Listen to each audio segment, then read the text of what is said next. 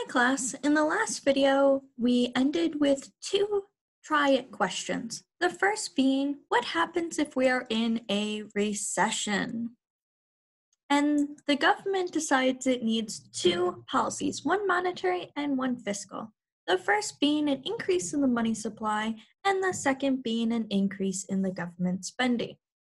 So they're doing this to try and lessen the fluctuations of the business cycle. So we're trying to make the jumps in GDP a lot smaller. So let's take this piece by piece. First, we're going to draw out our ISLM ASAD model.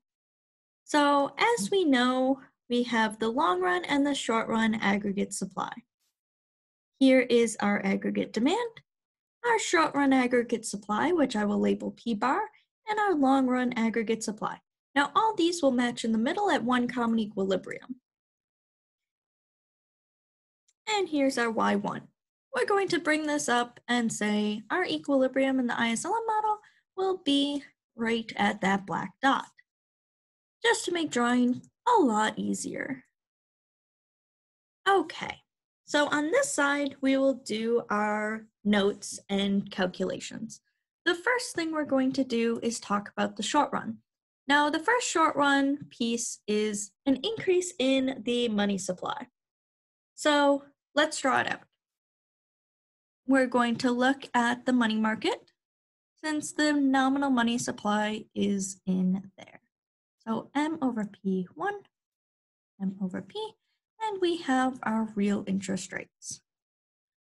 So what happens if our nominal money supply increases? So we see an increase in nominal money supply and an overall increase in the real money supply. This will shift the real money supply to the right and lower interest rates. Now, when we lower our interest rates, we know that the LM curve has to shift to the right to match. So let's say they're about right there. Okay, now we need to look at the second portion, which I will write in green. We have an increase in the government spending. So we know this is in the goods and services market. E equals C plus I plus G. So if we increase our government spending, we're going to increase the expenditure. And when we increase expenditure, the IS curve shifts to the right. So we're going to shift it to the right. IS2. Okay, so now that we have both short run pieces done, and we have found a new equilibrium at LM2 and IS2, we need to bring this down to the aggregate supply curve, or aggregate supply, aggregate demand graph. So let's bring this all the way down, and we'll be at Y2. Now, we know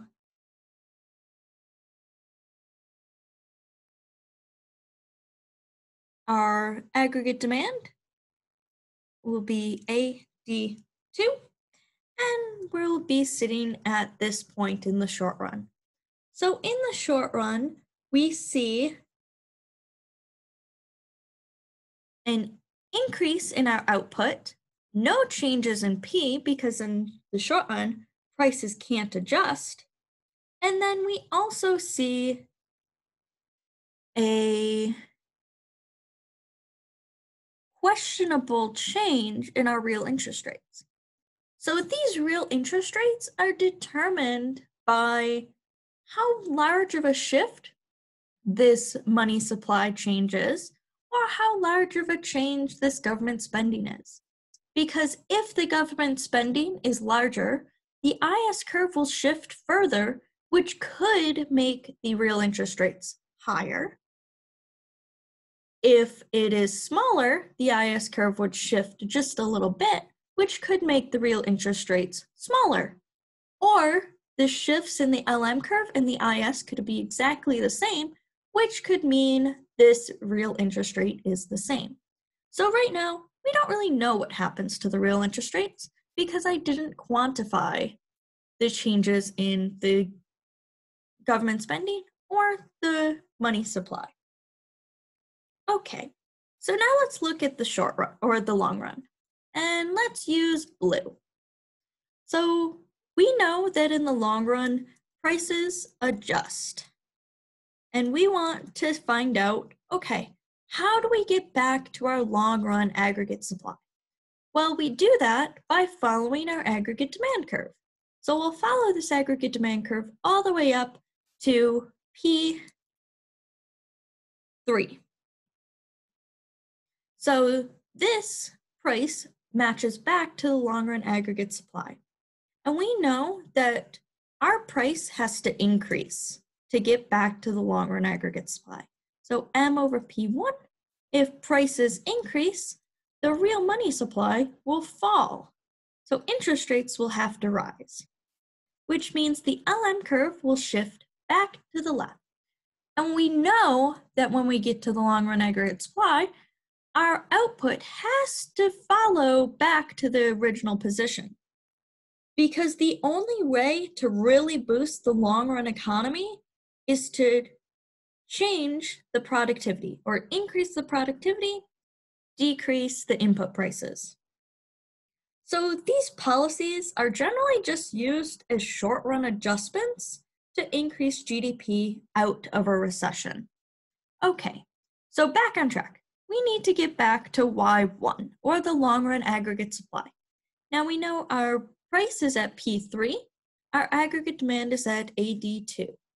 So if we bring this all the way up, and we know we're at IS2, we have to shift our liquidity and money curve all the way back here.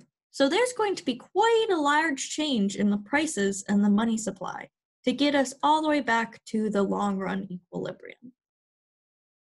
So in the long run, we know that we see an increase in interest rates, we see a decrease in our output, and an increase in prices. So if we put this together, the total change in this economy, well, we know output didn't change because there was no change in productivity, and we know our prices increased. But now we can also see that it doesn't matter what happened in the short run of this example. In the long run, our real interest rates are going to rise all the way up to R3. So we see an increase in our real interest rates. Now, this is a pretty complex example because of all the moving parts and the questionable change in the interest rates. But it really shows you that in the short run, all we're trying to do is boost the economy through GDP to pull us out of this recession. And in the long run, well, things kind of fall back to normal. And the only real repercussion is our increased interest rates. So it's a good example of seeing what happens for recessions and why it matters. Okay, so the next example is a little lighter. We're going to go back to one change. So let's draw out our ISLM curves. And our aggregate demand, aggregate supply. Ooh, it's a little crooked, but that's okay. We get the point at this example. Y1, Y. Here's our long run aggregate. Oop. Long run. I'll just undo it. Long run aggregate supply. There we go. And our price levels. So remember, P bar is the short run aggregate supply. Bring this all the way up. IS. Ooh, this is a little weird looking one. LM. But an economy can look like that. Okay. R1. So in this example, we're going to see what happens when money demand falls. So we're looking at money demand, and we know money demand is in our aggregate supply, aggregate demand curve. Or I'm sorry, money demand is in our money market. M over P1, M over P, and R1 and R. So if we see a fall in our money demand, MD2, we know that our real interest rates are going to fall to R2. Now, like always, if the money demand falls, which causes a fall in our real interest rates, we know that there's going to be a shift to the right to match in the LM curve. So that'll be LM2. Our real interest rates will be at R2. And then we're going to bring this down. Our output will be at Y2, and our aggregate demand curve will shift to match. So aggregate demand 2. Okay, so now we are at this point in our short run equilibrium. So in the short run, we could easily say that our prices don't change. They never change in the short run because prices are sticky. Our real interest rates, well, they fall. And our output, we see rises. Okay, now how do we get to the long run? Like always, to get to the long run, we have to change prices. And in this economy, we know to get to the long run, our prices are going to rise because we're going to follow this aggregate demand curve, which does not shift to get to the long run. We have not shifted the aggregate demand curve past the short run. So we're just going to follow it up to meet where the long run equilibrium would be. And our new price would be P3 because P2 is the same as P1.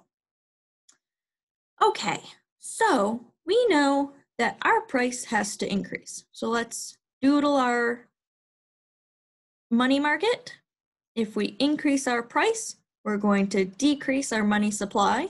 So money supply will fall to M over P2, and our real interest rates will rise from R1 to R2. And since we have to get back to this long run, and we were already there before, all we're going to do is put our LM curve or have it shift back in the economy to its original position. So now the prices, the real interest rates, and the output are all in equilibrium. So R1 now becomes R3. We go back to the real interest rate before. We also go back to the original output. Okay, so in the long run in this case, we're going to see an increase in our real interest rates, a decrease in our output, and an increase in our prices.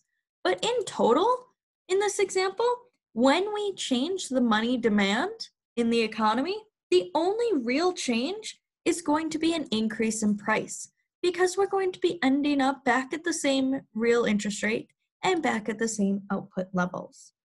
So it just goes pretty much back to the same place with an increase in price.